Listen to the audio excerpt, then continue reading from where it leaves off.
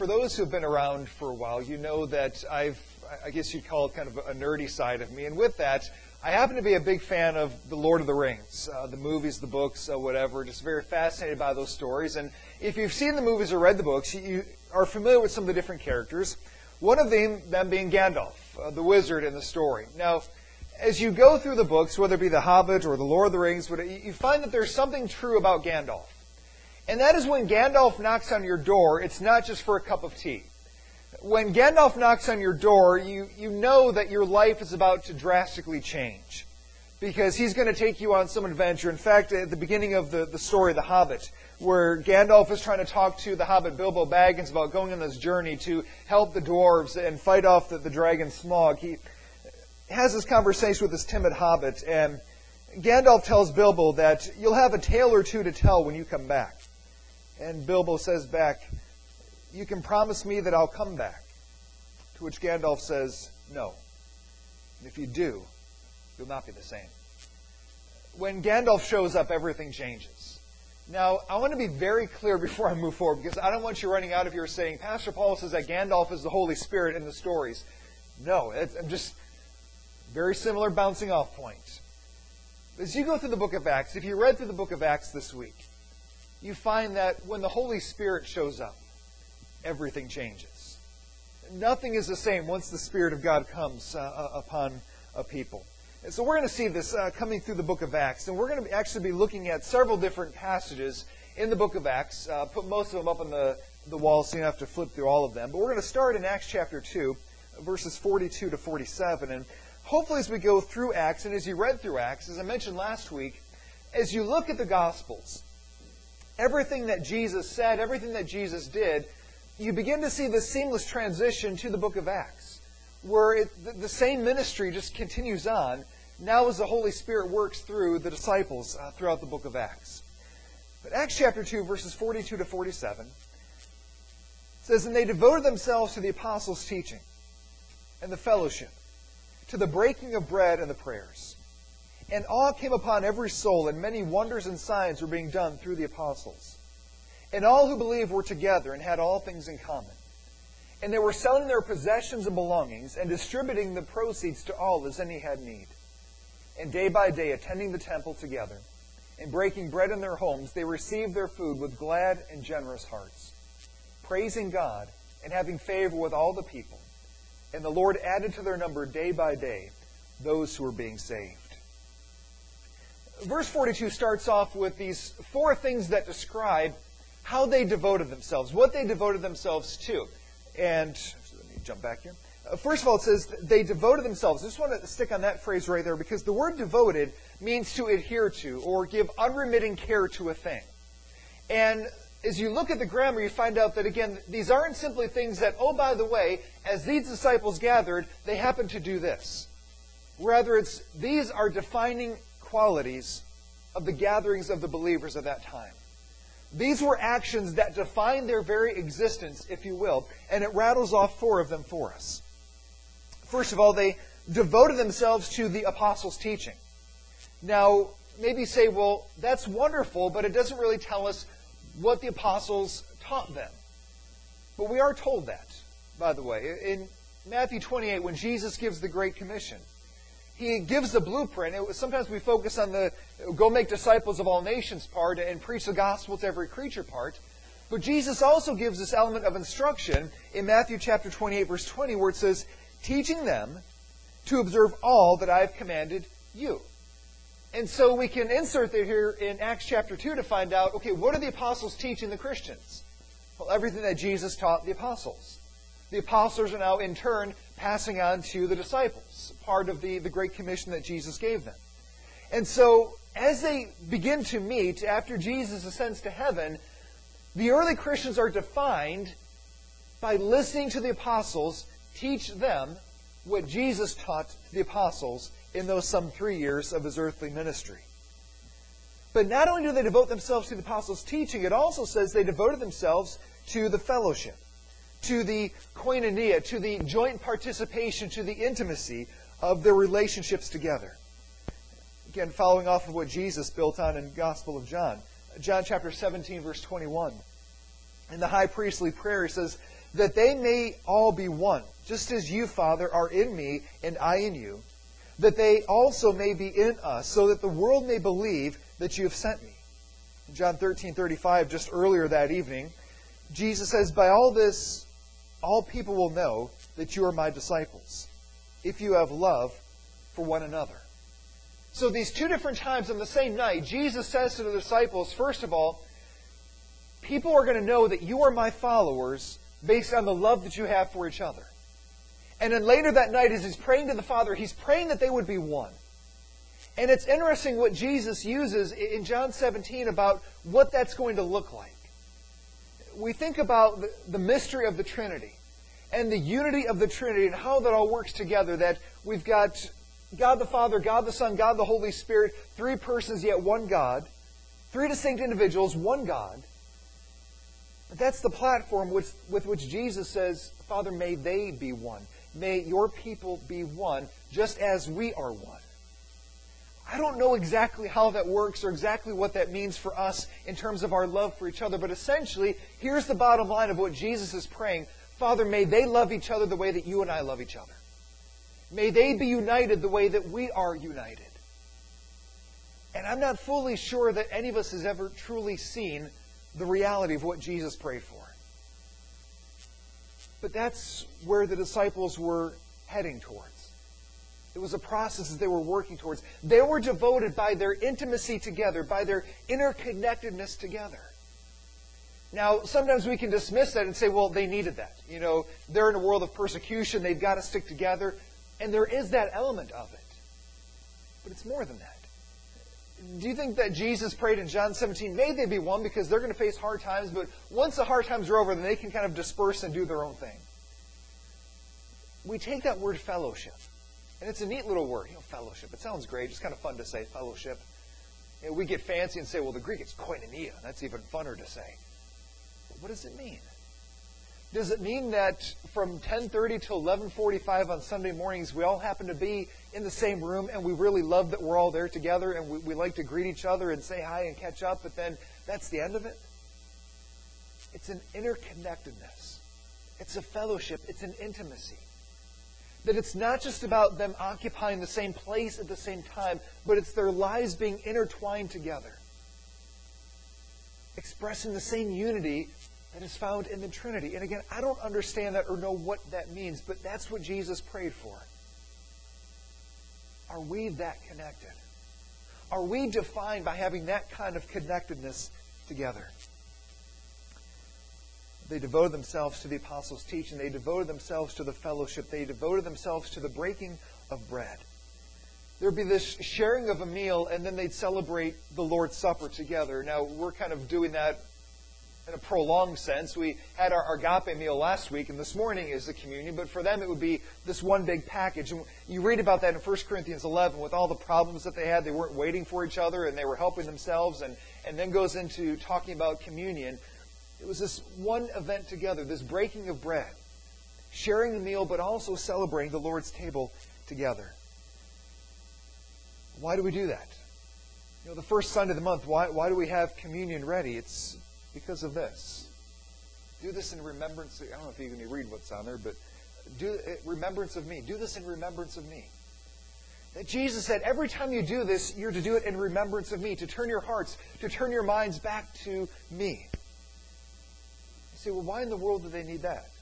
Why do they need to remember Jesus? I mean, thinking if I'm them, it'd be pretty hard to forget him. I don't think it's Jesus worried about them forgetting him. But in the process of remembering him, putting him first in their lives again. That readjustment period. Because I think all of us are prone to get distracted. We're all prone to drift and kind of fall into our routines. With tonight being the Super Bowl.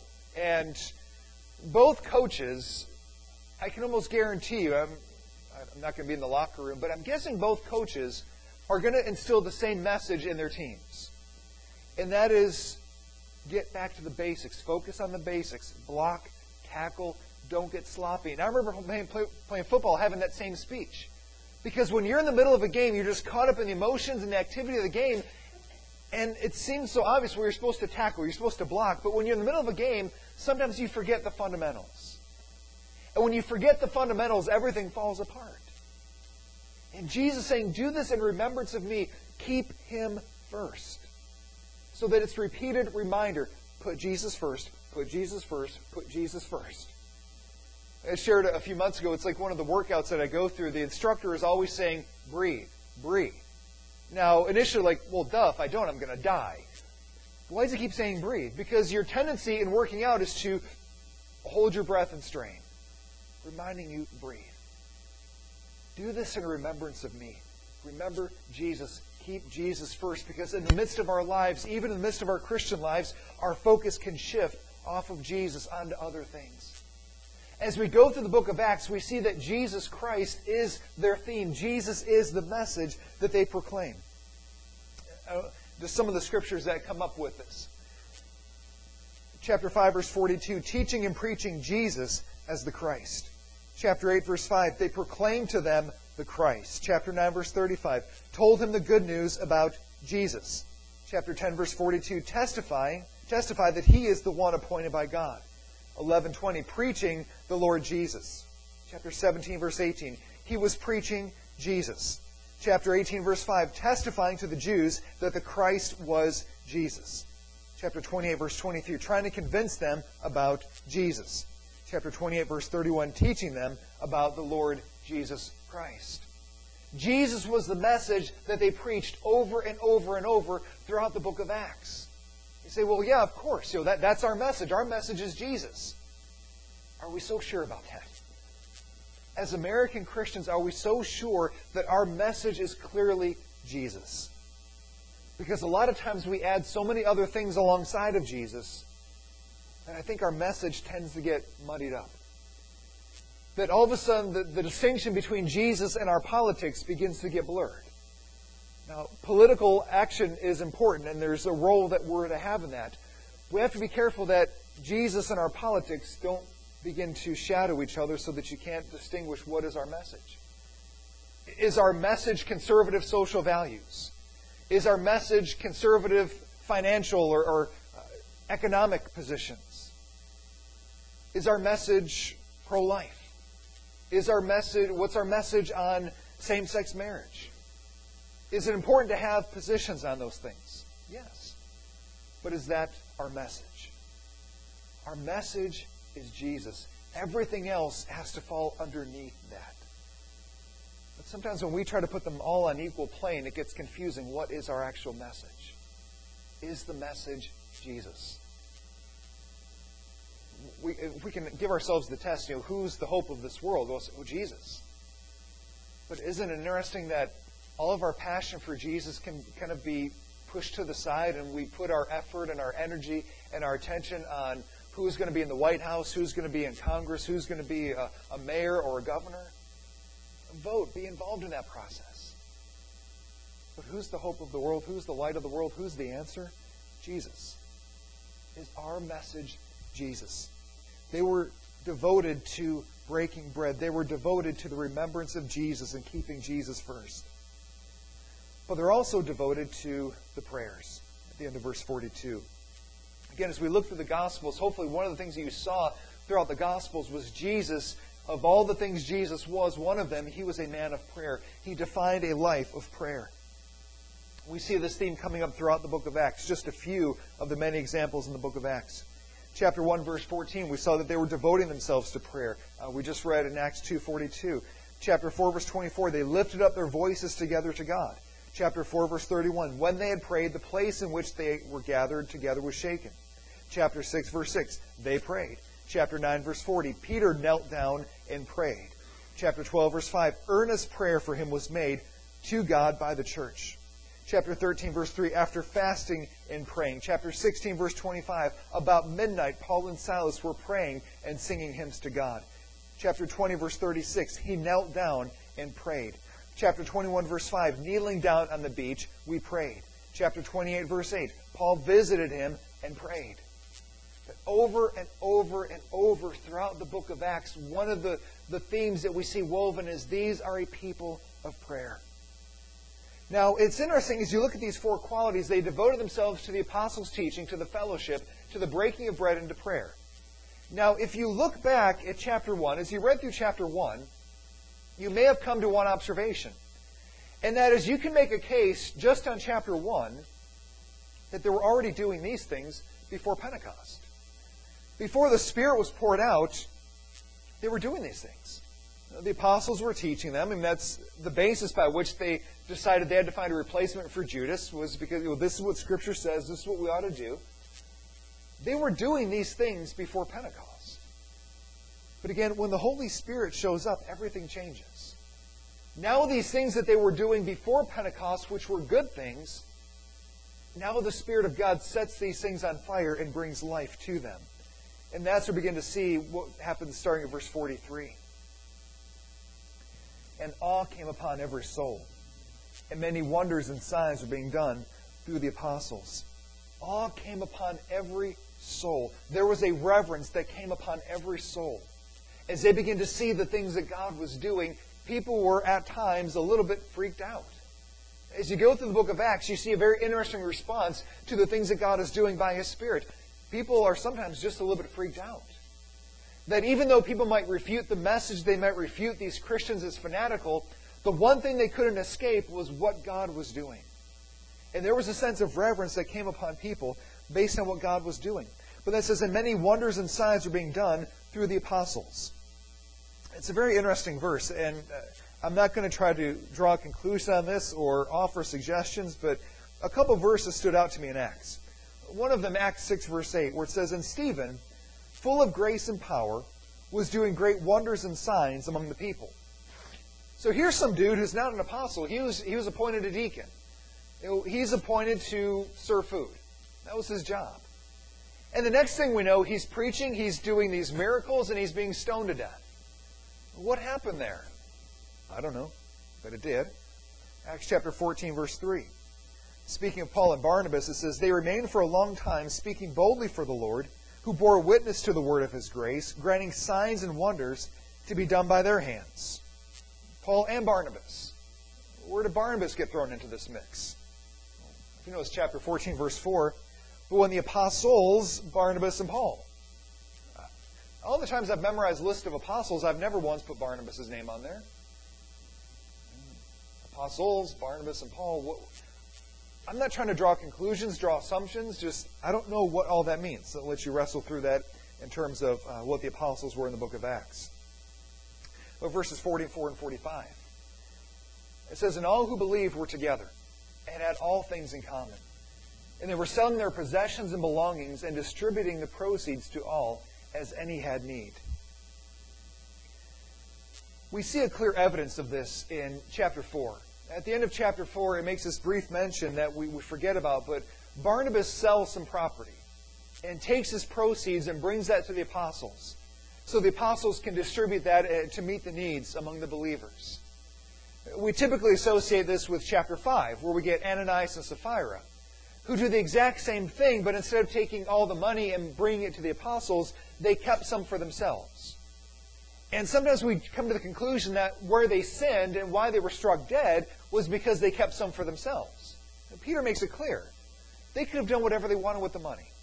They had no obligation to give it away. It was up to them. Where they fell into sin was that they presented the money and said, we're giving all the money we got. That's where they fell into sin. They lied. They lied to God. They lied to the Holy Spirit. And both of them dropped dead. Now, it's fascinating as you look through that account. If you forget about it, I would encourage you to read through it this week. If that happened here, and one person in this church was caught in a lie, and right here on a Sunday morning, they dropped dead because of that lie, I'm guessing next Sunday attendance might be a little low. I mean, if one little sin, God's going to strike you dead in front of all of us, I'm thinking a lot of us might be home next Sunday. But as you look through that account, what happens is it continues to grow. It grows. It's the opposite of what I think happens. But because there's a seriousness, there's a reverence, there's an awe of what's happening, in response to that, things begin to grow. But the point of it here is they're selling their possessions and their belongings and distributing their proceeds to all as any had need. See, this isn't just a situation where the believers, they get together and say, oh, so-and-so is having a hard time. Boy, let's pray for them. Or, I've got a couple extra bucks, let me give that to you. This is a story of people saying, wow, you need $100. If I sell my shoes, that'll give me 20. If I sell my watch, maybe another 10. But what can you sell? What can we get rid of so that we can meet your need? That blows my mind. It's one thing to say, well, I've got some extra I can give here or there, but this is going out of their way to say, what of mine can I get rid of to help meet your lack? Where does that come from? That's not because they're just such wonderful people. It's because when the Holy Spirit shows up, everything changes. Priorities change, values change, perspectives change, everything changes. And they now begin to go out of their way to sacrificially give up what they have so they can meet the needs of those around them. Verse 46. And day by day, attending the temple together and breaking bread in their homes, they received their food with glad and generous hearts. And verse 47. Praising God and having favor with all the people. And the Lord added to their number day by day those who were being saved. You know, we can almost get lost in what verse 47 says. We're praising God and having favor with all the people. That you can almost have this image of the book of Acts of these people are so on fire for Jesus, so reflecting Jesus, that everybody, they just walk down the street and neighbors just, wow, bravo. I just messed everything up there, didn't I? Bravo, that's so wonderful. You're wonderful people. But what do we see? We see two different responses to the believers in the book of Acts. There's people who hate them, who are trying to see them arrested. We see before the Apostle Paul is converted, he is hunting them down so that they can be arrested and some of them put to death. We forget about, we want to go back to the Church of Acts. We want to go back to be more like the Church of Acts. Well, you're going to get some of that. You're going to get that response of people hating you and wanting to be rid of you. But there's also a very positive response. I'm not even sure what button I hit there to mess that up, but anyway, not important. But there's also this positive response to what God is doing. And this is the part that also fascinates me. Yes, there's this negative response we can't ignore, that if we want to see the Church of Acts, we're going to see that too. But there's also this positive response, which tells me there's no neutral response. You're going to have to search long and hard in Acts to find a neutral response to what God is doing. It's either one or the other. They hate it or they respond to it. Chapter 2, verse 41 says, there were added that day 3,000 souls. Chapter 5, verse 14, more than ever believers were added to the Lord. Chapter 6, verse 1, the disciples were increasing in number. Chapter 6, verse 7, the number of disciples multiplied greatly in Jerusalem. Chapter 9, verse 31, the church multiplied. Chapter 11, verse 21, a great number who believed turned to the Lord. Chapter 11, verse 24, a great many people were added to the Lord. Chapter 14, verse 1, a great number of both Jews and Greeks believed. Chapter 16, verse 5, they increased in number daily. Chapter 17, verse 12, many of them therefore believed. Chapter 18, verse 8, many of the Corinthians, hearing Paul, believed and were baptized. Chapter 28, verse 23, they came to him at his lodging in great numbers. When the Holy Spirit shows up, everything changes. The believers now filled with the Spirit of God are going into the world, preaching Jesus, proclaiming Jesus, living for Jesus, and there's no neutral response to that. People either hate it or they respond to it. They react negatively in great numbers and they respond positively in great numbers. And I don't know how that challenges you, but it challenges me. Because I've thought about, okay, here we are on East Look Road in Rocky River. If suddenly our church disappeared, would anybody on this street care? Would anybody in Rocky River care that we're here or not here? Is there a neutral response in this community to our existence? Because in the book of Acts, you don't find that. You find if the believers in Acts were here, what you'd see is either the people living on the street throwing tomatoes at the building every day, or you'd see people coming to Christ for salvation. That's the two extremes I see throughout the book of Acts. I think about my life. How many people in my life are neutral to the fact that I'm a Christian? It doesn't affect them one way or the other. It should. it should cause them to hate me, or it should cause them to respond to Christ and surrender to Christ. Why is there a neutral response? As the Spirit of God was working in Acts, there wasn't a neutral response. It was vicious hatred or complete surrender to Jesus Christ. It's the Holy Spirit who made the difference. Again, it's hard to miss the theme of the Holy Spirit throughout the book of Acts. Chapter 4, verse 8, it says, Peter filled with the Holy Spirit. Chapter 5, verse 31, they were all filled with the Holy Spirit. Chapter 6, verse 5, Stephen, a man full of faith and the Holy Spirit. Chapter 8, verse 29, the Holy Spirit said to Philip. Chapter 8, verse 39, the Spirit of the Lord carried Philip away. Chapter 10, verse 19, the Spirit said to Peter. Chapter 10, verse 44, the Holy Spirit fell on all who heard the word. Chapter 11, verse 15, the Holy Spirit fell on them. Chapter 11, verse 24, Barnabas, full of the Holy Spirit. Chapter 13, verse 2, the Holy Spirit said. Chapter 13, verse 9, Paul filled with the Holy Spirit. Chapter 13, verse 52, the disciples were filled with joy and with the Holy Spirit.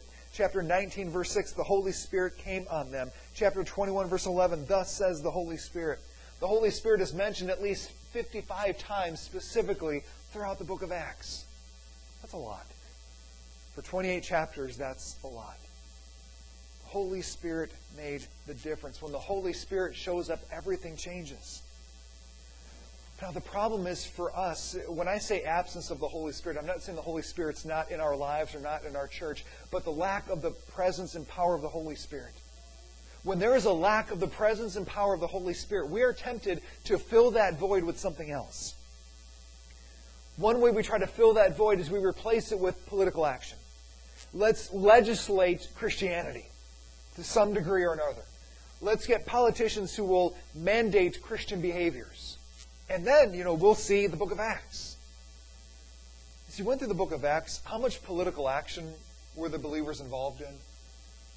It doesn't say that they were separate from the process or never participated in the process.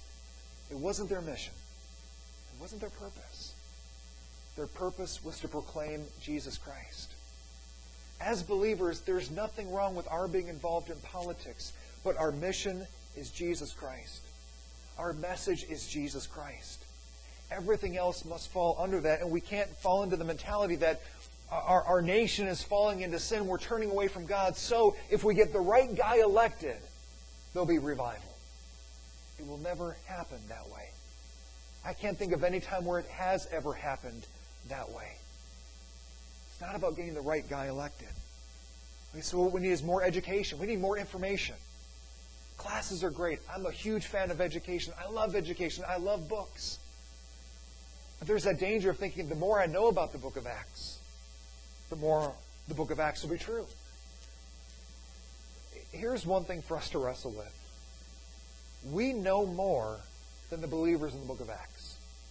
We have more theology books at our disposal, more ministry books at our disposal, the internet at our disposal. We've heard more sermons than the believers in the book of Acts. We have information more than what we know what to do with. Yet we don't see what the book of Acts saw. Information is good, classes are good, education is good, but it cannot replace the activity of the Holy Spirit in the midst of believers. We try to duplicate the fruit of Acts. Well, let's do what they did. Say what they said. And we'll see the book of Acts. It's the same mentality of let's do what Spurgeon did. We'll see what Spurgeon saw. It doesn't work that way. Because we forget that everything that happens throughout the book of Acts all sprung out of a prayer meeting. It all was birthed out of what God did at Pentecost. As they're gathered together praying and the Spirit of God is poured out, that's what now is the catalyst for everything else that happens. We can go back and duplicate what they did. It doesn't mean we're doing what they did. If that makes sense. We can imitate their actions, but it doesn't mean we're imitating their power. Because without the Spirit of God doing it through us, it's just us. Putting on a performance. Doing some really neat things, but at the end of the day, seeing no life, no fruit, nothing of any value. We can duplicate the fruit. It doesn't mean we have the same life in the tree. We can throw programs in the place of the Holy Spirit. Let's just busy ourselves with stuff. And we see this trend in the Christian publishing industry. We're always looking for that next new book, that next big thing. Here's the 40-day book to take your church through, and that's going to ignite everything. And it's great for a couple weeks, and then we go right back to how we were. This one now, this is the book. 40 days through this book, 30 days through this one. That's going to change your life. We just keep throwing programs and more stuff. This is why so many conferences and seminars and retreats fall flat, because what we need is another conference, another retreat. That's going to do it. But again, if nothing is ever done with it, it was a great day that you had. More programs, more stuff, more events is not going to duplicate what they saw in the book of Acts. What they saw in the book of Acts was this one simple reality. When the Holy Spirit shows up, everything changes. Now, you're maybe running through these theological circles in your mind saying, well, yes, but as a Christian, I have the Holy Spirit. So what do you mean the Holy Spirit showing up? I've got the Holy Spirit. Does this Holy Spirit have you? Does the Holy Spirit have control of your life? Or do you have control of your life? If you're anything like me, I kind of came from a background where we kind of talked about the Holy Spirit, but not too much. One of those things where if you talk about your own death, you're like, oh, don't say that, it might happen. Don't talk about the Holy Spirit, he might actually come. Just keep him in the book. He's that person in the book. We'll acknowledge him in our theological statement, but don't talk about him. For goodness sake, don't invite him anywhere. He'll mess everything up. Sometimes we approach the Holy Spirit that way. We've got him articulated our theology, but just stay there, please, because when you show up and do stuff, it gets really weird. And it gets squirmy. I'm not quite sure what to do with it. And so we put the Holy Spirit on a leash and just stay over here. Does the Holy Spirit have control of your life? It's not that you don't have the Holy Spirit. It's that you've kind of got the Holy Spirit in the guest room. And say, oh, don't come in the kitchen. Please don't use these towels in the bathroom. We put all these restrictions on him. Rather than, we have no problem with saying, coming to God the Father saying, Lord, I give you everything. Jesus, I give you everything. Is the Holy Spirit any less God? Do we say, Holy Spirit, I give you everything? Well, no, that gets weird. But our problem is we see all these abuses. And all these things that people blame on the Holy Spirit, that the Holy Spirit really doesn't have anything to do with. And we're so afraid of being that we come over here.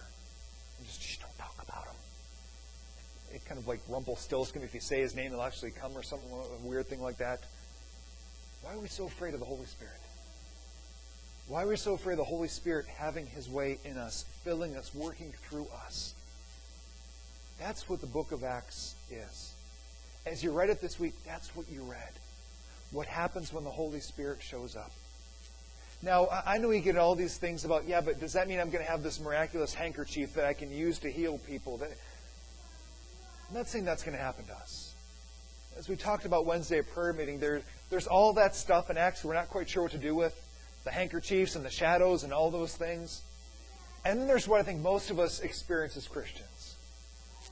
I think somewhere here in the middle is something worth striving for. God, I don't know what it's going to look like for your Holy Spirit just to have his way in my life, to fill me to overflowing. Lord, all I know is I'm not seeing that in my life right now. I'm not seeing that. We'll know a tree by its fruit. Is the fruit of the Spirit there in evidence? Is the fruit of the Spirit evident in us as a church? Is the Holy Spirit having his way in us as a church? Changing our lives. So often as Christians, we go year after year after year, same struggles, same problems, just we're the same. Where do we see that in the book of Acts? Where Christians just stay stagnant and stay the same. When the Holy Spirit shows up, everything changes. Our lives change. Is he changing us? Is he having his way among us? Let's pray.